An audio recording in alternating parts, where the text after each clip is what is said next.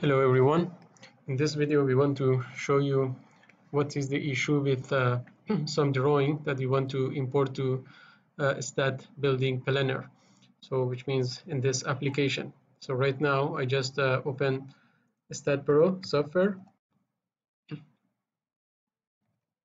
So just you can open STAAD.PRO software, and after opening, as you can see here, you have the analytical interface, you have the physical interface, and also you have the building planner.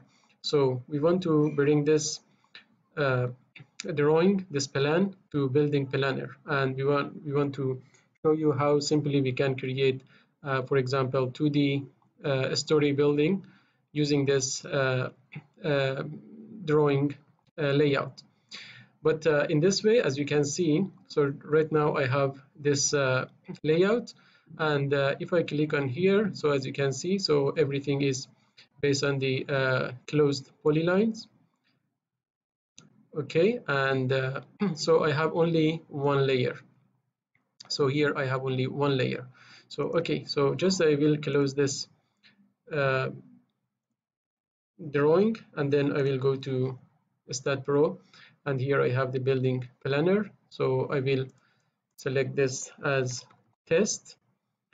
Okay, so I will say that test 1, and make sure your metric is your unit is metric, and then so I can go to create. Okay, so now we have this, so I need just to specify the project. So here I can say that test 1, and client, so just I say that PASOFAL engineering PASOFAL number of levels. So we are going to create 2 levels, and the let's say founding depth, so I can say that 1 meter. Okay, so if I click on create project, so here I have all this information. So for this tutorial, we are not going to change these parameters, for example, slab loading and beam loading parameters, and also material properties, because it is not the target of our tutorial in this case. So right now, just we want to show you sometimes actually, we get some issue and how we can tackle those issues. So okay, right now the name of plan is plan 1, or even I can say that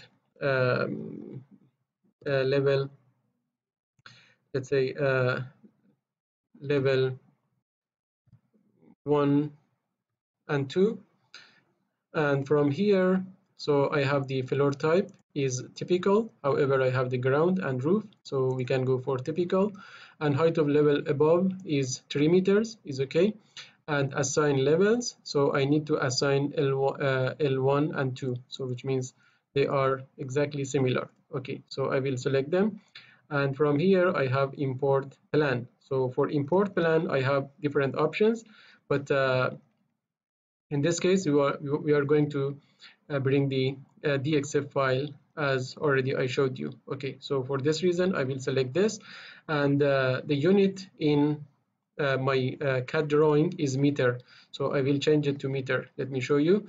If I go back here, and if I open this, okay, if I go to see the dimension from, for example, from here to here is 3.75 meter. Okay, so the dimension is meter. I will close it.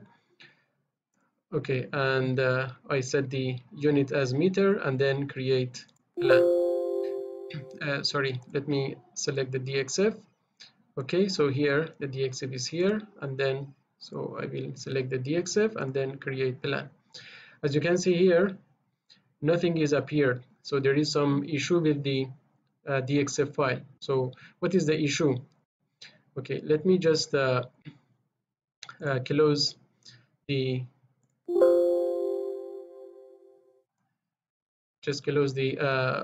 application.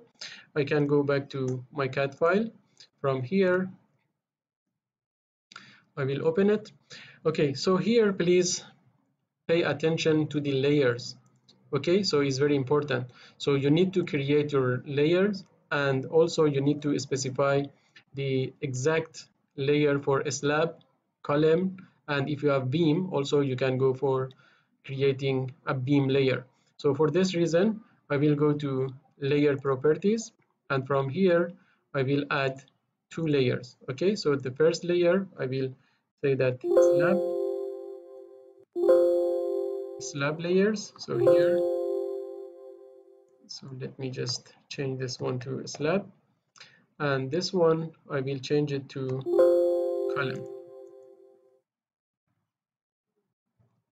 column layer. Okay, and also I can change the color of a slab with the, let's say, a green color, and for column I will make it as let's say orange color. Okay, so it is the first point that you need to pay attention to it. So creating the layers. Okay, so right now I create the layers and then close it. So another thing, so just simply go to circle command and create, you know, a circle here just to be represented as column. So it doesn't matter about the, let's say, the diameter of this circle. Just put it as I'm showing you right now. Okay, and then I can just click on it, right click, copy selection, and then so I'm going to put exactly at the intersection of each of these lines. Okay, so here I'm just going to put the columns here and also here. Okay, so it is the second point that you need to make sure you have it. Okay, then I will select all these close polylines, and then I will change this one to a slab. Okay, so right now I have the slab layer, and for the columns also I will select all these circles, right click, select similar, and then I can go to column. Okay, so right now I have the column and the slab. Okay, so after this you can just save your model. So make sure you are saving in the XF format. Save. So yes, I want to replace it, and close.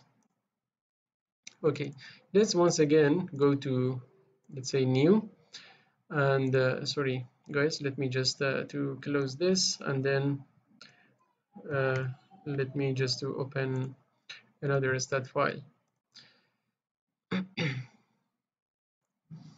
Okay, so here I have the stat file. So again I can go to here, building, metric, and from here I will say that test 2.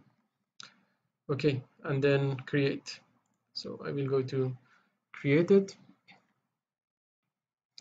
Again, this time project, I will say test 2, client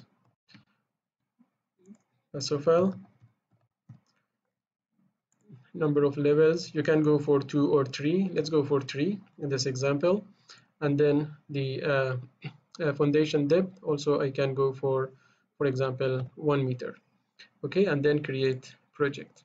So from here again we are not going to change the value or parameters for slab, beams, and materials, but here I will say that L1, 2, and 3. So all of these 3 levels will be similar. So that's why here the pillar type I will select as typical, and height of level above, so you can say that 3. And from here also you can just say that, you know, all this floor use the typical CAD layer, which right now just be amended. Okay, and from here make sure that CAD centerline input is selected, and then from here once again I will go to here, and then I have this accept. So make sure your unit is exactly same as the CAD unit. So right now I have meter, and then I can go to create plan. So after that, so you have this, it is the plan.